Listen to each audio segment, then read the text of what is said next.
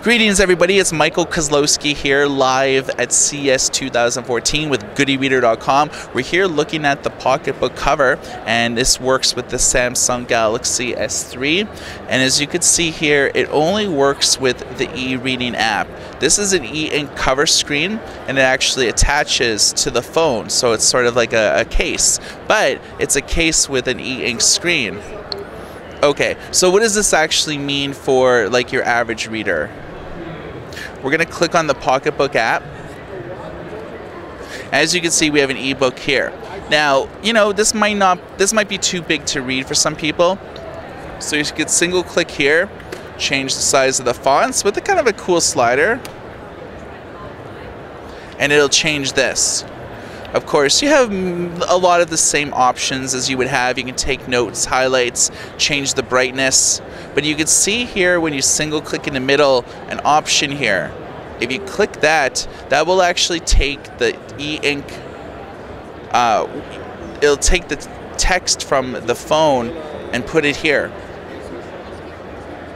And then there's two buttons here, page up and page down.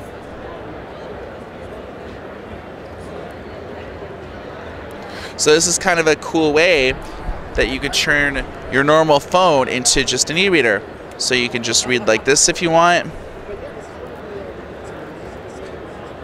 Unfortunately, when you are reading on this is kind of shut off, so you can't sort of read, you know, page here, page there. It's sort of either or. This is mainly just to read books. You can't really do anything else with it here. I find it's very compelling. This is fairly inexpensive, and it has hit the market already now.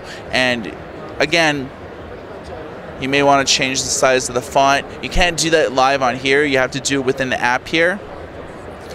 And then single click again, and you're good to go.